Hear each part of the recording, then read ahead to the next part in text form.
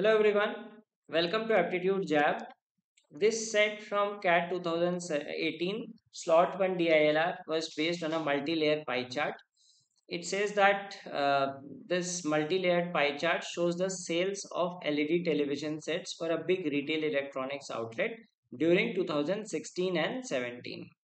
The outer layer shows the monthly sales during this period, with each label showing the month followed by the month's sales figures. The sales figures have not been given in the chart for some months. So you can see that for some months the values are given like January 80, February 60. However, for some months the values are not given to us. Okay. Then we have with each level showing the month followed by the month figures, and the middle layer shows the quarter wise aggregate sales figures. In some cases, aggregate quarter figures are not given next to the quarter. So quarter wise, this is Q1, Q2, Q3 and so on, right? So for Q4 and Q2 the values are given, Q1, Q3 the values are not given. Similarly, the innermost gives the annual sales. Innermost gives the annual sales. It is known that the sales figures during the 3 months of the second quarter, April, May, June, form an arithmetic progression. Okay, so this is an AP. That is what it says. And 3 monthly figures in the fourth quarter of that year. So these two cases are of AP of 2016. These are in AP. Okay, so using this information, we need to answer the questions. Now, one thing we can straight away fill it here is, since this quarter sale is 150, so middle number will be 50. So the sales are 40, 50, 60. And here the quarter sales is 360. So middle number will be 120.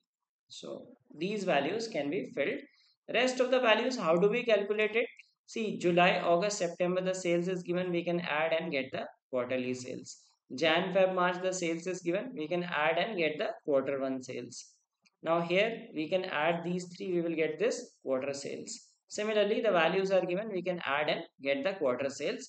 If this quarter sales is given, these two values are given. We can find December sales. So like this, all data can be obtained. Just that in the graph they have given, deliberately removed some of the data points. Okay, so individually we will find out data required for that question and answer them. What is the percentage increase in sales in December 2017 as compared to December 2016? So do the December 2018 17, if we talk about, total is 500. This is 150 plus 170, 320.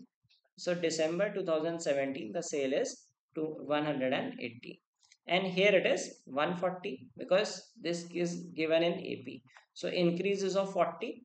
40 by 140 is 2 by 7. 2 by 7 is 28.57%.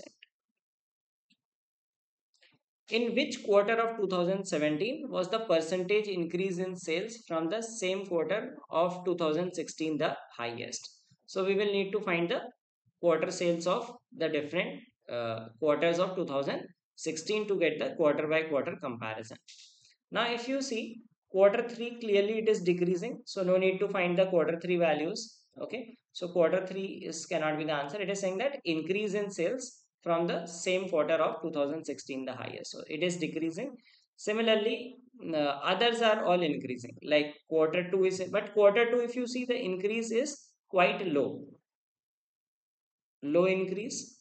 I mean, we can observation, by using observation we can reduce the number of calculations. The increase is there but it is less. Now Q4 it looks a significant increase, and Q1 to Q1 is also looking a significant increase. So let us find Q1 and Q4. So Q1 in 2016 was 240, and here it is 260 plus 140, 380. Okay, increases of 140 by 240, which is 7 by 12 or 58.3%. Now in Q4 the value here was 360 and it has become 500. So increase of 140 by 360, which is definitely less than 58%. So clearly we can say that Q1 had the highest percentage increase. Okay, so 140 by is less than 40%. During which quarter was the percentage decrease in sales from the previous quarter sales the highest? So percentage decrease from previous quarter. So we will check Q4 of Q. We will check only these given options with respect to the previous ones. Q4 of 2017. So from previous it is increasing. It is saying percentage decrease. Okay, so that is obviously wrong. Q1 of 2017. We had calculated this value. We said that this value is 380. We will calculate this value also. 140 plus 160, 200. Okay. So Q1 of 2018 means 380 to 200. Okay. And then Q2 of 2017. Q2 of 2017. This is, sorry, this Q1 of 2017 is this one with respect to previous one. So Q1 of 2017, there is an increase. So this is also incorrect. Q2 of 2017 was this when we are talking about it decreased from 380 to 200. So somewhere around 50%, slightly less than 50%. Next is Q2 of 2016. So 2016, the first quarter sales are 240 and it became 150. So decrease of 90, 90 by 240 versus 180 by 380.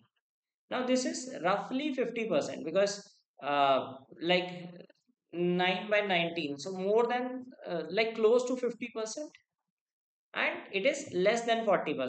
24 into 4 is 96. So this is less than 40%. So clearly Q2 of 2017 is the highest. During which month was the percentage increase in sales from the previous month's sales the highest?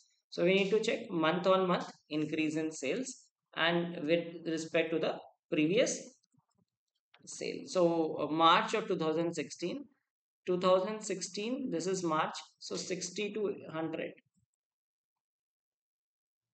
So that is 66% increase, 66.67%.